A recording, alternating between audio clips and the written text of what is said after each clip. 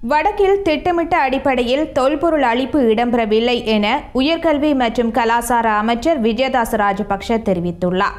இலங்கை நாடாளுமன்றத்தில் நேற்று இடம்பெற்ற அமைச்சரவை விளக்க நேரத்தின் போது உரையாற்றிய போதே அவர் இதனை தெரிவித்தார்.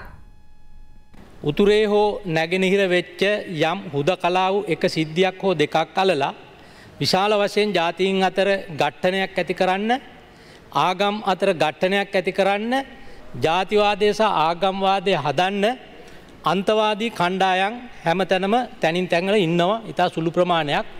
வடக்கு கிழக்கில் தொல்பொருட்கள் அளிக்கப்படுகின்றன என்று கூறி சிலர் இனவாதத்தை தூண்டுவதற்கு முற்படுகின்றார்கள். நாடு முழுவதிலும் கடந்த 2.5 வருடங்களில் தொல்பொருள் சட்டமீறல்கள் சம்பந்தமாக 671 சம்பவங்கள் பதிவாகியுள்ளன. தொல்பொருள் திருட்டு தொடர்பாக 36 சம்பவங்களும், தொல்பொருள் அழிப்பு தொடர்பாக 75 சம்பவங்களும், சட்டவிரோத புதையல் தோண்டுதல் தொடர்பாக 505 சம்பவங்களும் பதிவாகியுள்ளன. வடக்கு கிழக்கில் மக்களின் ஒற்றுமையை சீர்குலைக்கும் வகையிலேயே அங்கு அதிகமான தொல்பொருள் அழிப்பு சம்பவங்கள் இடம்பெறுவதாக பிரசாரங்கள் முன்னெடுக்கப்படுகின்றன. ஆனால் அவ்வாறான நடவடிக்கைகள் எதுவும் வடக்கு கிழக்கு பிரதேசங்களில் முன்னெடுக்கப்படவில்லை. அவ்வாறான தவறான பிரசாரங்களை மேற்கொள்பவர்களுக்கு எதிராக நடவடிக்கைகளும் எடுக்கப்படும். அதேபோல் வவுனியா பல்கலைக்கழகத்தில் 4 மதங்களை சேர்ந்த மாணவர்களும் வழிபட தனித்தனி வழிபாட்டு தலங்கள் அமைக்கப்பட்டுள்ளன. எனினும் அவ்வாறு தனித்தனி இடங்கள் ஒதுக்கப்பட்டுள்ள போதிலும் அங்குள்ள ஒரு மாணவர் பிரிவினர் பொது இடங்களில் புத்தர் சிலையை வைக்க முற்பட்டுள்ளார்கள். பீடாதிபதிகளுக்கும் அறிவிக்காமல் பலாத்காரமாக இதனை அவர்கள் முன்னெடுத்துள்ளார்கள். இதுவே பிரச்சினைக்கான மூல காரணம்.